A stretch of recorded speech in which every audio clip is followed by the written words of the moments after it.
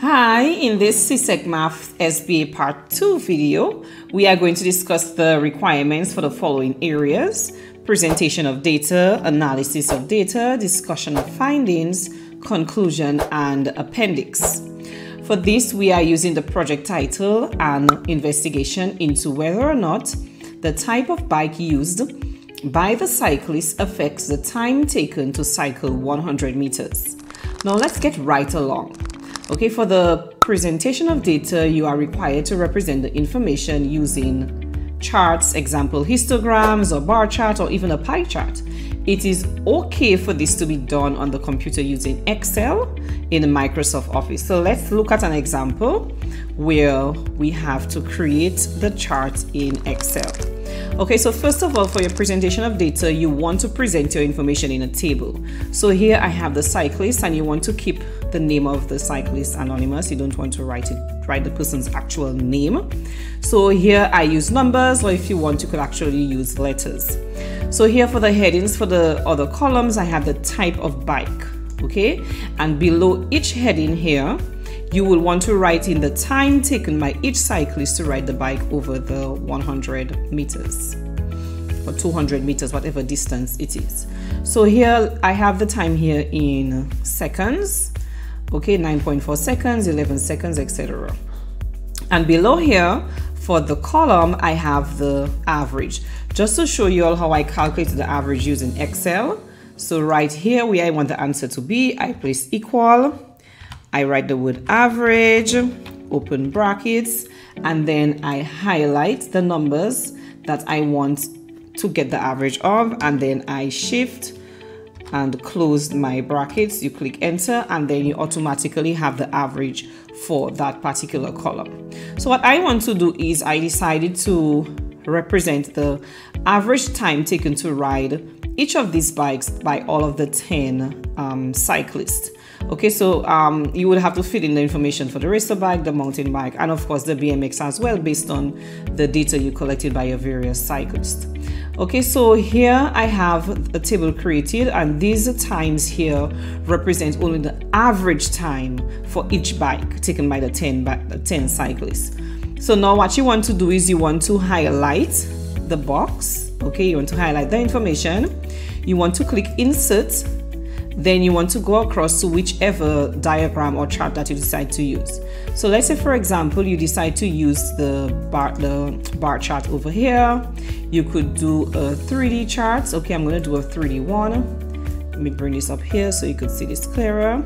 Okay, so what you want to ensure is on there, you want to ensure that you label your axis, you ensure that you insert a chart title. So once you go here, you click the plus, axis titles. Okay, so on the y-axis here, the y-axis here, this would represent the average time.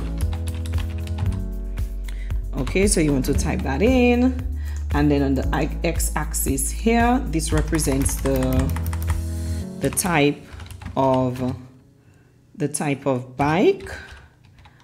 Okay, the type of bike used, or bicycle used. And up here you want to put in your chart title. So here you could write bar, let's see here, bar chart showing average time by bike, or for each type of average time for each type of bike. Okay, so here, so once you have that information, you can go ahead and edit even further by clicking on the chart itself. You could click up here, change the design of the chart to whichever one you prefer. You can even change the color of the chart by clicking change color here to put it to whichever color that you actually like. Let's see, I'm changing the bars, why isn't the color changing? Okay, so here we go. So yeah, so you could actually change the colors, okay, so whichever color that you feel comfortable with. I'm going to leave mine here in yellow. Okay, So again, if you want, you could put the data labels. Like you can see here, I have the average time shown at the top of the bars, or if you want, you could click to exit to take this out on the data labels. Okay, or you could actually put it in whichever one that you feel comfortable with. So again, if you want to make any edits to the axis, you just double click on it here, and you could go ahead, like I want to put this in here in capital letters, the first letter. So yeah, you can even extend, make your chart bigger, or you could make it smaller by just holding onto the end here and just dragging. So again, once you have this, you simply right click and then you copy. And then you go ahead and you save this. You copy right here and then you paste it in your Word document that you have. So that's it for the presentation of data. Now for analysis of data, you want to analyze the data you have collected. You can do an analysis based on the mean or even the range. For example, the average time or mean time taken to ride the bike or the BMX bike by 10 students. Here you would have to show your working, adding the times taken to cycle by each cyclist, then dividing the total time by 10 because there are 10 cyclists in all. Now this can be done for each type of bike. Okay, so you have 3 different sets of workings, or based on the number of bikes that you have. Now you can also calculate the difference in the average time. For example, the difference in the average time for the BMX bike and the road racer bike. You do this by subtracting one average time from the other. Now this will show by how many seconds the average time was higher or lower when comparing more than one bike. Now you can also look at the range of the data. This is the difference between the highest observation and your lowest observation. So for example, for the BMX bike, the fastest time was 9.4 seconds and the slowest time was 14 seconds. The range would be from 14 to 9.4, so you would say 14 take away 9.4. Now again, this can be done for each type of bike. You can also look at the most common time or the model for each bike. In this case, for the BMX bike, 11 seconds is the modal time, or the time with which appeared the most. Okay, after each calculation, you do a little write-up or written analysis of what you calculated.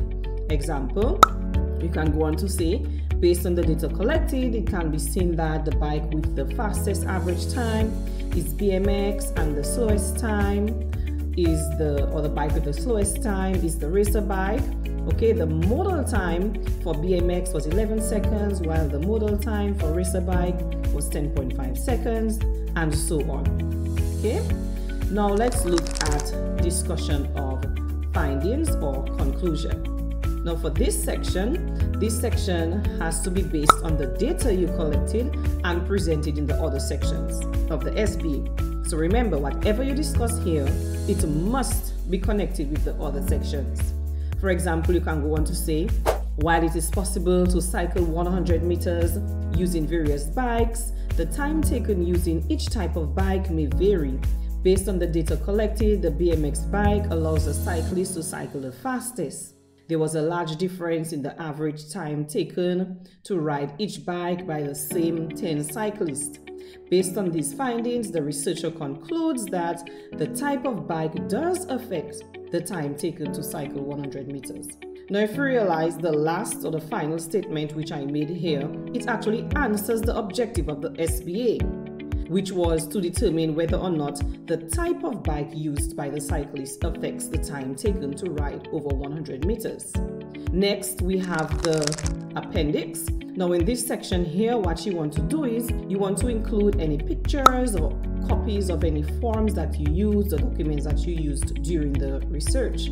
So for our project, for example, we could include a picture of the different types of bikes that we used during the research, and we could also include a copy of the record form which we used for us to record the time of each cyclist.